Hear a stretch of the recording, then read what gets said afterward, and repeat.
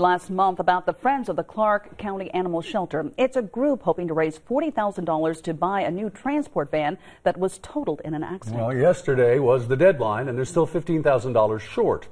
Tiffany Jackson explains why this is a dire situation for the animals at the shelter. Just one step inside the Clark County Animal Shelter, and it becomes obvious.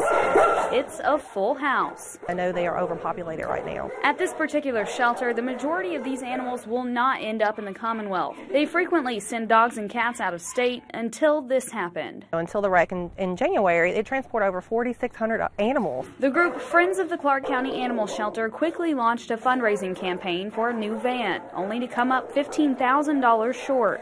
With no other choice, they are extending the deadline. I think our goal is, by the end of the month, but the sooner the better. Last year, the shelter saw more than 800 animals, and only 60 of those were adopted locally. Each day, without a van to transport these animals in, the threat increases. It is the animals' lives, and we don't want to have to euthanize any of them because there are a need for animals, and people love them. So we need, we're trying to raise the money for a van so we can help transport to have other people's lives be enriched by having animals. Covering the news in Clark County, Tiffany Jackson, LEX 18 News.